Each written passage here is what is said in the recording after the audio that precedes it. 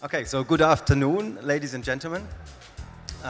Thank you for being here. So I feel quite honored to speak to this audience. Actually, I'd like to start that probably there is no day currently where we don't hear anything about news like autonomous driving, drones, robotics, big data, artificial intelligence, all of this. And what is in common with all of this? It's in number one, data, because it's in all of the industries. And it's about having access to this data, to share data, and to track it. That's it. And what will happen in the next 14 years, if we listen to the Silicon Valley, this is unbelievable. There will be dramatic changes. And what I'd like to speak a little bit today is about what does that mean for us, because one of the profound components in BIM is the common data environment. So I'm representing here Aconex. Aconex stands for Australian Contraction Exchange. So we are focusing on, we are a software company. So compared to Mr. Schumann, we are not doing consulting. We are doing the base for all of that. Means that in this collaboration, we focus on design, construction, and asset management. And it has been said before, it's all about the data, starting from the beginning through all of these phases. So what is unique in Aconex? We are serving the largest company in the world, like Fluor, Bechtel, Exxon, etc., Panama Canal, like really large projects. But after the takeover of Conject in this year, where I was one of the co-founders with, we are also doing projects in the size of 1 to 5 million euros. So we have a span which is like from the biggest to the smallest. Two things to mention here. We are cooperating very close with BIM managers to bring this into the real life. And we spent a lot of, about 18 million euros so far in R&D to get the best software out in the market. So always when we speak about BIM, it's about the why. Number one, construction seems to be not so efficient so far. If we believe what we get out there in all of these studies of McKinsey, etc., there's a lot of improvement potential. And actually, BIM is not just coming from the techie companies. No, it's a necessity, because in manufacturing, it's in place for the last 20, 25 years. So what we want to do is we want to implement something in our industry, which is, well, it's time to do it. Number two, productivity is quite low. If we look at the charts, and you're familiar with productivity in construction, is going down, down, down, down. Last week I met Patrick McLeamy from Building Smart. He was the founder in the US. It was his dream 20 years ago to work against this trend. And I can report to you that the trend is still going on, although there is a massive engagement right now going on. And Google is already waiting to reinvent construction. So the fear comes from complete different places. And last but not least, oops, let's do that this way. The industry is least digitalized. There is only hunting and fishing, which is worse. Yeah, and the industry is spending just 8% in IT spendings. So if we look at the cases or what is currently discussed, it's about digital collaboration and mobility, next generation BIM, data design, construction, Internet of Things, and of course a lot the digital twin, like build digital first and then do the real construction. So when preparing the presentation, we thought about you, because what should you may consider if you are interested in the topic and you want to enter into it. Either you are a developer, a contractor, an architect, or an engineer. So first of all, I'm sorry that I have to move my head, but I can't read it here, so I have to be a little bit uncomfortable. So you have to accept the new language. Get familiar with all of these topics like EIR, Employer Information Request, what is a BIM execution plan, etc. When you start with it, it seems to be very complicated. It's not. It's just complex. So you need to understand that first. be clear about what your destination is. It's not just a 3D model, maybe, and design your journey to this goal. Pick the right partners to help, from a technological side, but also from a consulting side. Like what has been said before, it's important that you have guidance and that you don't consider it as just a technical trick. Measure your success, and last but not least, well, keep improving. Because so far, even if we look at the fast developed markets like Finland, Norway, Netherlands, Singapore, well, everybody was still experimenting, in particular in UK, probably the fastest growing market, but it's a good time now to start.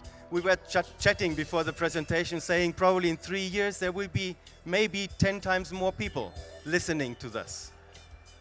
So, what about the guidelines? Guidelines are coming pretty much from UK because they have started 9 years ago, which was a real brave act to write that down. Yeah, I can't believe it. And they put that in these public available standards where they regulate the what, which means it's the EIR, Employer Information Request, the how, about the BIM execution plan, and all of these details, how data has to be transferred. And what I'd like to focus on is the common data environment, because that's the environment if we may do a project all together where we all meet. So that's the point, to get that all together and agree on how the project should run. And we are in a similar, have a similar understanding like as Mr. Schumann has reported, with a slightly difference, of course. But the components, the 5 components, are quite valid, because as I said before, it's not just technology as an answer. And it's not just authoring, because technology in the first place is the authoring tool. Number 2 is collaboration. So is the 3D geometrical model enough? Well, there's problem number 1, because project information is much more than a geometrical model. Number 2, people today think in the paradigm of files, boxes. That's why they use Dropbox, FTP, for an exchange of a file only. But there is no clue of the content inside. And number 3, there is nothing about open formats. So the usage of open formats is still low in the market. But when I speak about open formats, I'd like to share a famous matrix with you, probably shown in several conferences, but it's important to have that in mind. It's in number 1, it's about the community. Yeah, is it closed BIM or is it open BIM? Like, do we speak one language which we all understand, or everybody speaks in his own language? And number 2, it's about formats. It's about formats. Can these formats interact with each other? And what we did is we put there another naming, like connected to the wider project, or being disconnected, proprietary models, files, and no data, or data process driven by open BIM. So from our vision, it's clearly going into the area of connected BIM. But what is interesting to share with you, because we did a market strategy where we clearly investigated how do these markets function, how do they work? And we may say this is like a child area, because it's like a growing of a human over a teenager to an adult. Because what all markets have in common, if we go to Finland, Norway, and like I said, Netherlands, it's just a matter of maturity. So we can understand when there are people pretty much convinced that Autodesk is the only lonely answer to everything. I think that's not the case. There are also other products out there like Archicad, Allplan, and other products which you should use. And we agree with the academical people by saying every person should use the best tool to do the job in the best way. So, when we speak about the lonely BIM, it's the case that 90% of people who are not in offices don't have access to the data. So that's a mess. We know that this is about 30 to 35% of reasons of having errors on site, that people are not having a comprehensive information there.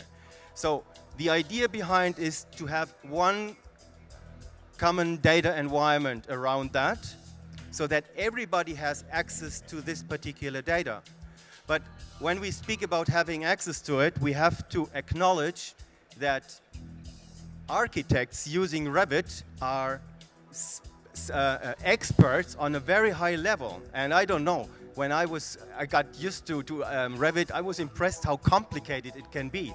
But this is not the majority in construction people, because we have people who need easy tools. It has to be simple, an easy, fast viewer, and that has to be considered when we speak about sharing the information.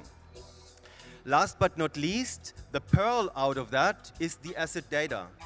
So we should always start with the end in mind. And when we start with the end in mind, it's not only about having the asset data, like the asset information model and at the end, it's also a topic which is very much related, do I fulfill all regulations issues which I have to make sure if I'm an owner of an asset? Yeah, fire protection and all of this security issues, etc. This can be managed through digital data. So this means regarding the hierarchy of objects, we have documents, mails, inspections, commissioning, deliverables, workflows, all of that has to be linked to each other. So when we speak about the model, it's not about to create a model which has terabytes. It's having a smart model with linkages to every data which is available. Either it's costs, this can be certification, it can be some smart manuals, it can be movies, it can be maintenance information, everything. Yeah, the race is open. And so this common data environment should be like the platform in the center from where you can deliver, display, resolve, control, report, and coordinate everything. This platform has open APIs so that in the future, companies can program their own applications on top of it. So it's a kind of an ecosystem where this will play a certain contribution in the project. And all of the other authoring tools are interfaced to it. Either it's Revit, Allplan, Autodesk, Archicad, Green Studio, or the quality products like Solibri, Navisworks, all of them can interface with it. It's also about the cost component, like in RIB i2, or with our own component, connected cost. And of course, certainly for the next 10 to 20 years, about any kind of documents, like I mentioned before. So, what is the process, or why should I do it? Actually, when I do it manually, everything is very time-consuming. So, the idea is to reduce this manual slowness. Admin is heavy and it's error-prone. To shrink that together. And of course, we have thousands of processes in a construction project. It makes sense to improve that. So when we spoke to Weiss is one of our major contractors in the UK, they could reduce from BIM projects to conventional projects the amount of RFIs by factor 6. That's a word in a large project in terms of man hours, time, etc. Yeah, and avoiding errors. So, 3 processes to share with you. Number 1, design, clash detection, and model coordination. We assume it's Revit. Updates of the model will be submitted to the cloud, to the common data environment. From there, it will be forwarded to the BIM coordinator in order to create the coordination models. From there, they submit clash reports or issue reports, etc. It goes back to the author, and from there we have, of course, circles. Yeah, we call that agile development. Agile development comes into construction and design and construction. And what is done here is kind of a round trip. Number 2, last but not least, important, I forgot that almost, the transaction audit trail. So everything what happens there is a recording box, which is important to your contracts. Number 2, the RFI process. So the contractor is on site, he is missing information, and he sees the model. So he raises an RFI, sends that in relation to the chiller, back to the designer in the office. From there, he assigns the document to the chiller unit, and he can do the job in terms of commissioning. Last but not least, commissioning. he has to assemble the hot water system. Captures also data in the field, so it's not only having the model data, it's also capturing data in order to do project progress reporting. He's doing all the updates and the links again to the model. So one example is our huge client ICOM. They use it also in the UAE, in the United Arab Emirates, for all of their BIM projects in this regard. So if you start a BIM journey, we would recommend, number 2, select your BIM use cases. Choose a BIM consultant to do it. You may speak also to us, but a BIM consultant is pretty much the right guy. And design that around what brings benefit to you. Number 2, below the processes, it's also about the data for your asset. So if you are end-to-end oriented, your customer is end-to-end, like governmental institutions or also some private companies, it's good to look to that and focus on what has to be built to the end. What you will get as a side product, you learn and you will get data for improvements. So you get the basis to do the S-curve development, to jump and to develop your own organization and for your future projects. And also you can get insights and learning in terms of continuous improvement. In particular, the last part is very important for company development. So I'd like to close with the following. Select a true common data environment and an experienced partner to get started. We as a company, we do that always together, hand in hand. We think, number 1, if you choose it, it's all about simplicity. So a common data environment has to be easy. We have to address people who are not technicians, not architects familiar with Revit, and to do it.